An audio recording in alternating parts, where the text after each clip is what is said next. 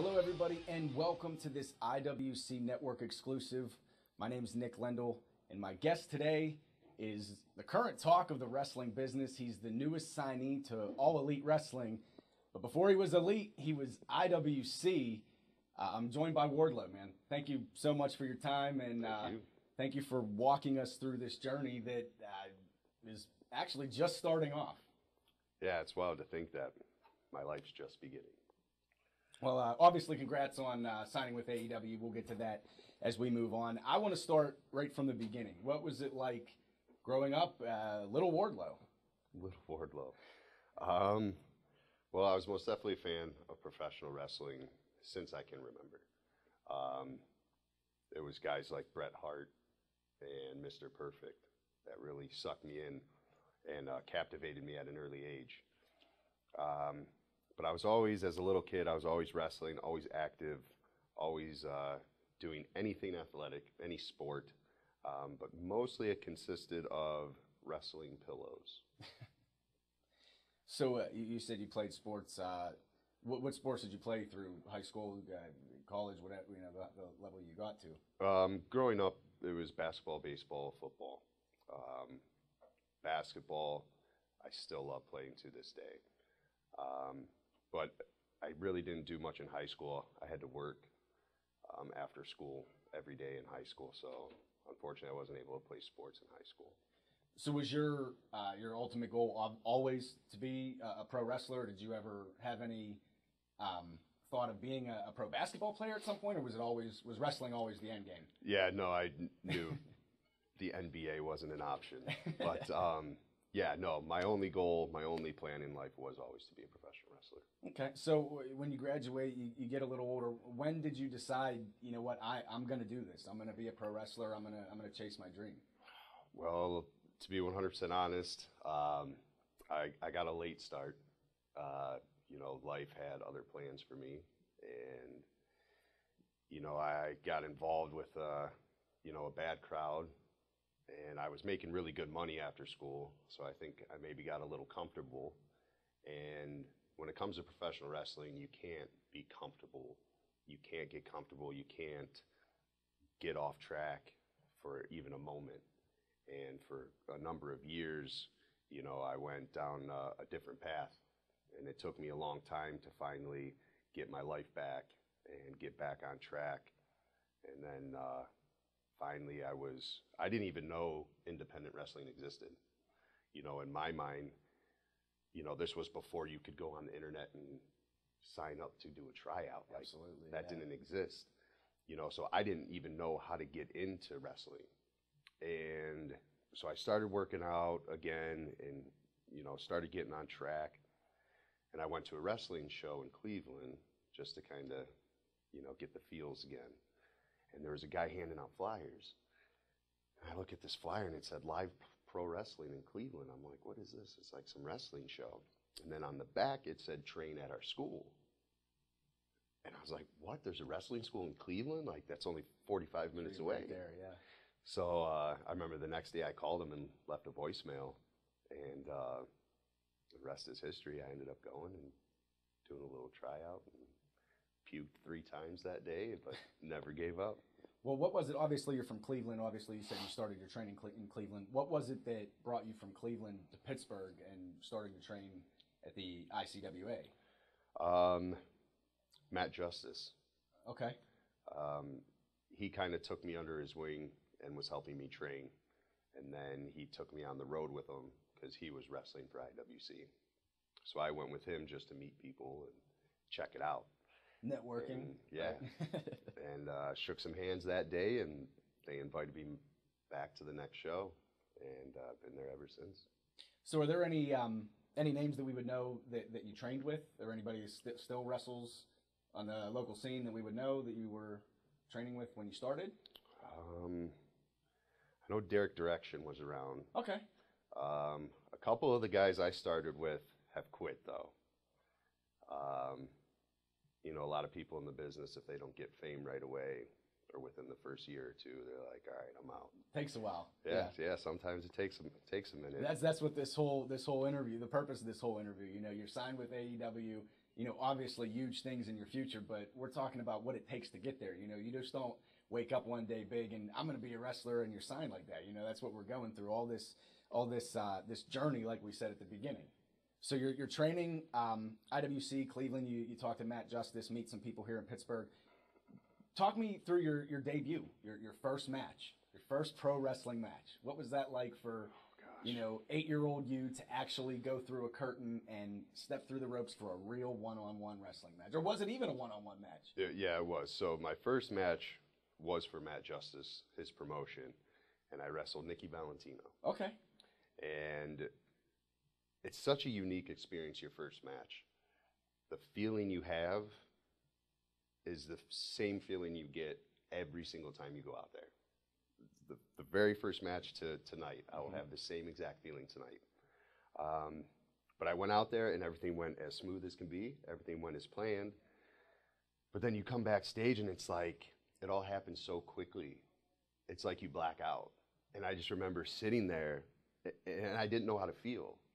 It's so hard. Yeah, they tell you to soak in the moment and everything, but it's so hard to do that when you have all that, adrenaline running through you, and then you're trying to remember what's going on in the match. Yeah, it's a lot. I can imagine. And that's what it is. There's so much adrenaline leading up to it, and then in a flash, it's over. And you're left sitting there going like, what just happened? Like, was that good? Was it bad? Was it okay? Like, was everything all right? Like, I don't even know what just happened. And I sat there for so long, just thinking. And actually, one of the coolest moments in my career, Matt Cross was in attendance. Okay. And that's somebody I watched growing up. And he came up to me and he asked me how long I'd been working. And I was like, that was my first match.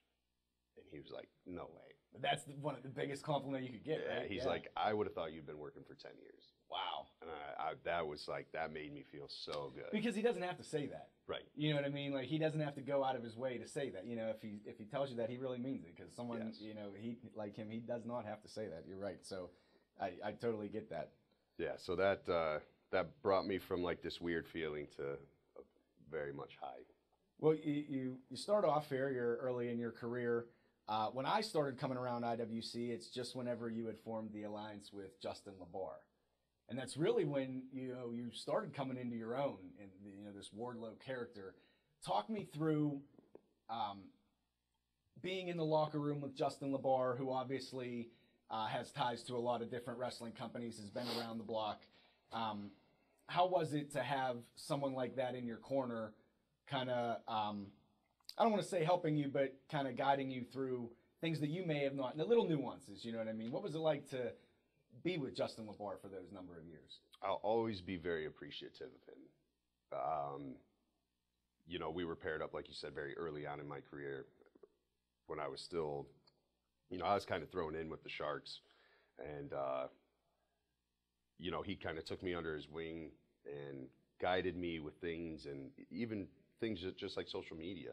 Like, I didn't have a Twitter or anything like that. And, he kind of gave me pointers like, you don't realize how important some of that stuff is until, absolutely. Yeah, absolutely, yeah. So, he most definitely guided me and gave me a lot of good advice and knowledge, and made things very easy as I was getting comfortable.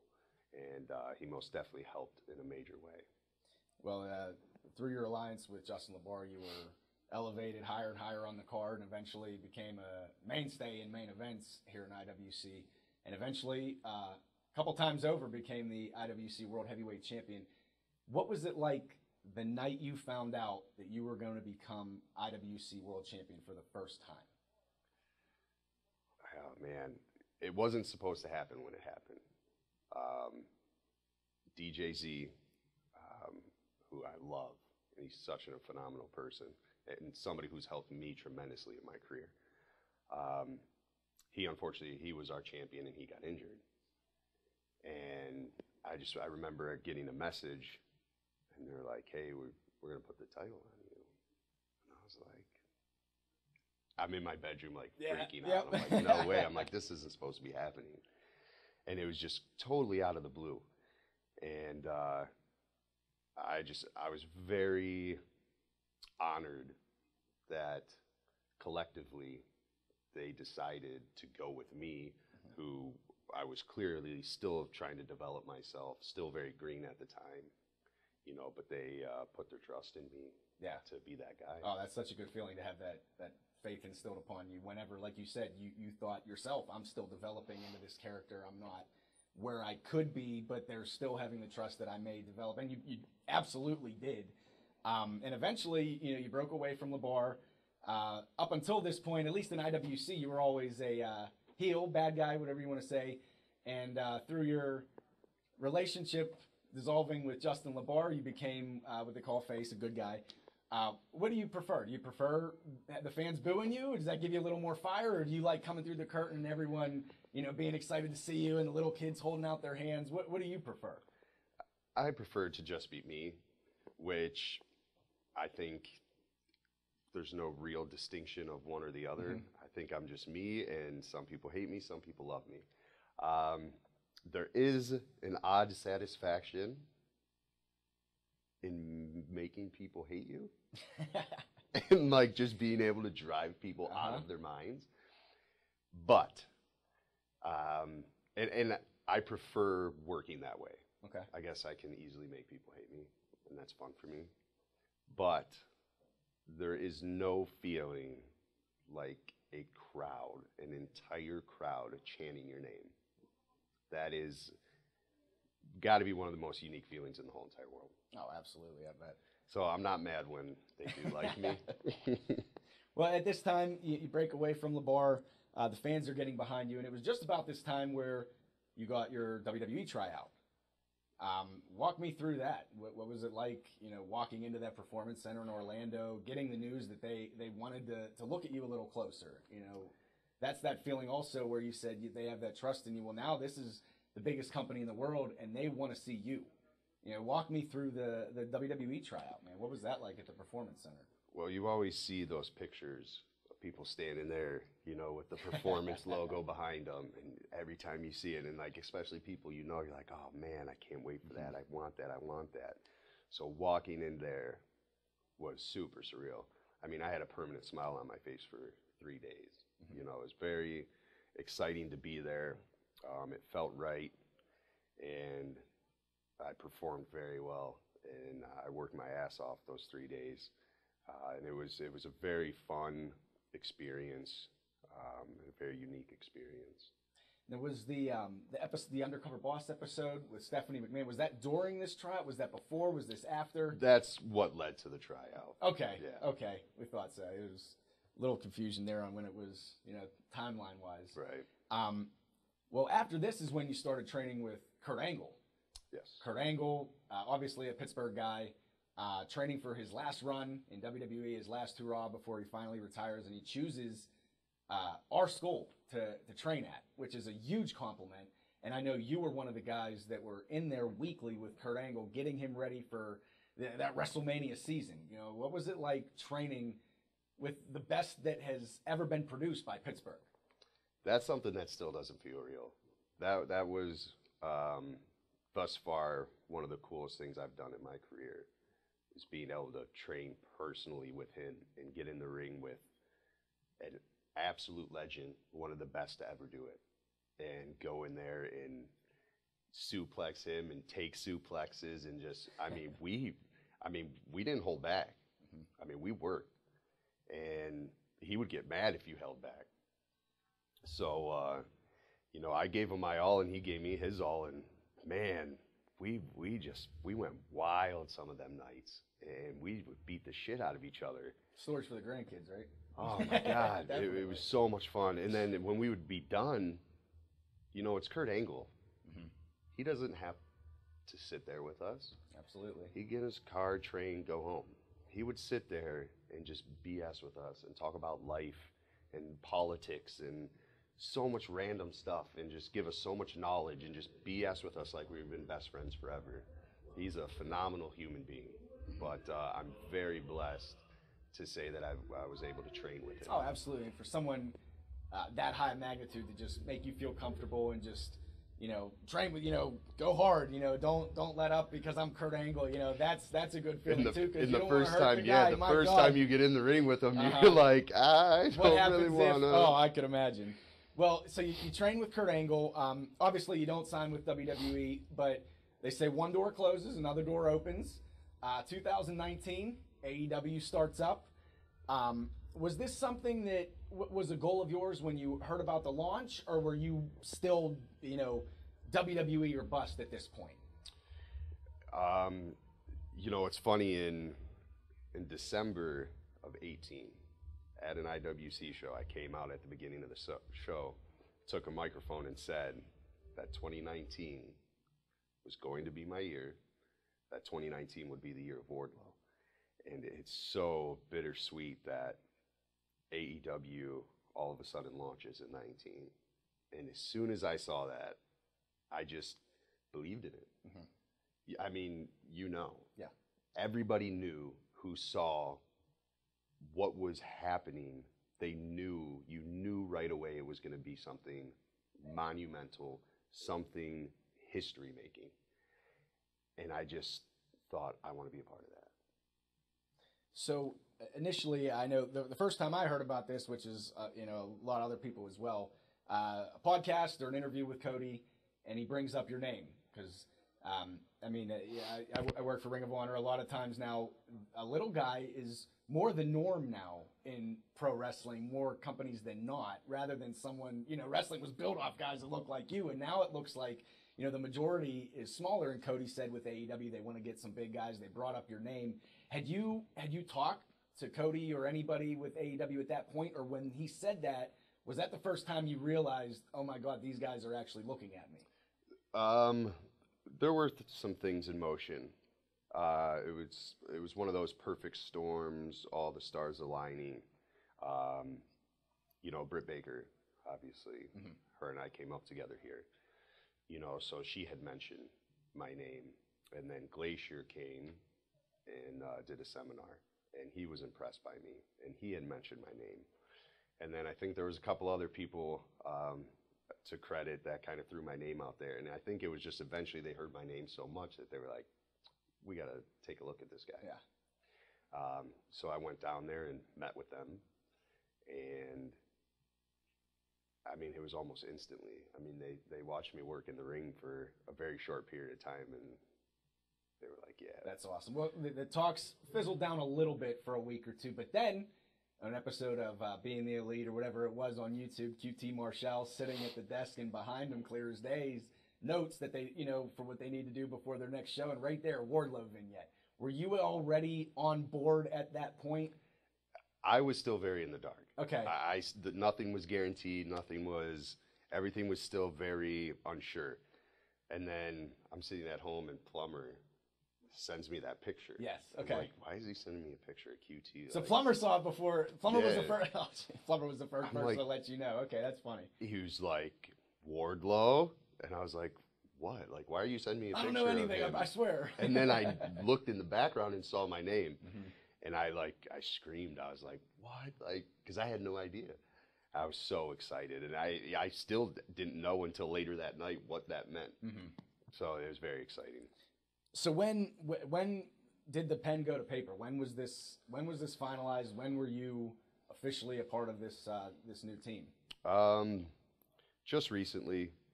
I've had to keep it secret for quite a while. It's been a few months, but again, it was like a very start off type of thing. Uh-huh. I was still very unsure what direction we were going in or what was really going to happen, but I wasn't allowed to talk about it at all.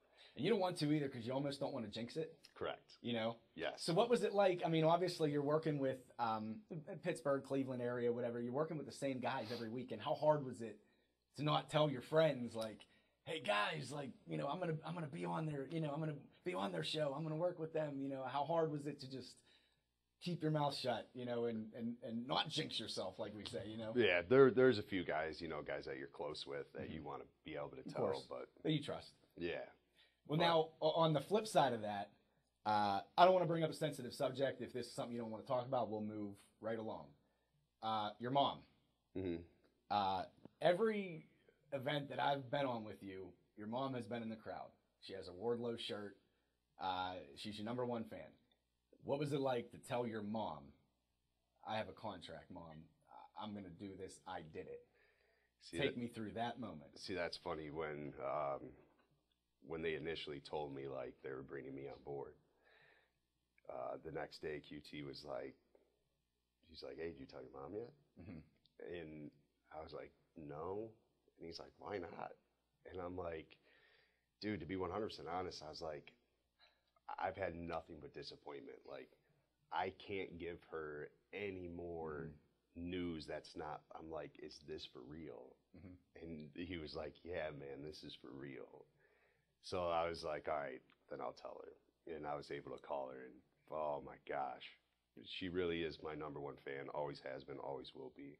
And being able to tell her, like, I made it, this is happening, was just finally I could tell her. Mm-hmm. and it was a very happy moment for both of us. Yeah, I could only imagine. So you're watching the paper, or were you there? Were you there whenever your vignette aired? Were you backstage? I was there. Okay, so when did it set in? Like, you know, this is real. Was it when you saw your vignette air during the pay-per-view? Was it when you were backstage? When did it settle in, man? Because I know, like you said, you know, that adrenaline when you go through the curtain, sometimes you don't even realize, well, I just had a match or whatever. How long did it take for you to kind of, okay, yeah, this is what I'm doing now? It's still not yet. No, not at all. I watched it and I was just like, again, it's such a unique feeling. Like, you're like excited, but there's all this pressure, but there's pressure that's been lifted. It's all this mix of emotions that you've just never experienced before. And it's like, is this real? And it still hasn't hit me that it's real. And I don't think it'll hit me until I walk out on that stage for the first time.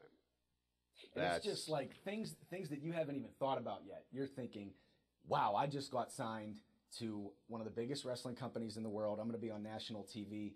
But you haven't even thought about the little things. You know, Earl Hebner could ref one of your matches. You could be Wardlow versus Chris Jericho could be happening in the very near future. I have thought about that. You know what I mean? One thing that I was so mad at myself about for starting so late, JR is never going to call one of my matches. Like, that was a thing I used to just be so mad at myself about, because he's the best. Mm-hmm. And to hear him call my match would be amazing. And that's one thing that hit me, like, JR's going to be calling your match. Absolutely. That's mind-blowing to me. Yeah. Absolutely mind-blowing. So let me ask you this. You're obviously a wrestling fan your whole life. When you were little, were you a WWE guy or WCW guy?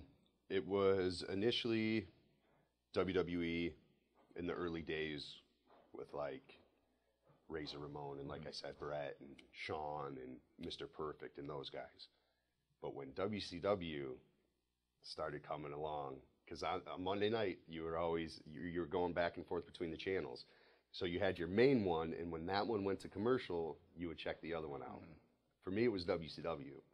And when WCW would go to commercial, I would go see what WWE was doing. So I was very much a WCW guy. So has that set in yet, that you're going to be on the same network Nitro was on? Yeah, and that is just... It's surreal, right? Like, totally surreal. You know, like, when did this happen? You know, just like that. And I know you've been doing this, 4 or 5 years at least at this point.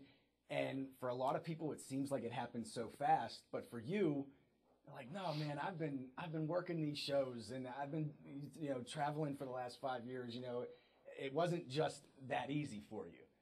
But obviously, since I've come into IWC, your progress is unbelievable. We're so happy for you. Congratulations on signing with AEW. Good luck with everything you do in the future. And I think I speak for everybody here when I say thank you from IWC, and we'll see you down the road. Thank you, man. I appreciate it. This is Wardlow. Thank you so much for joining us for this IWC Network exclusive. My name's Nick Lendl, and we'll see you next time.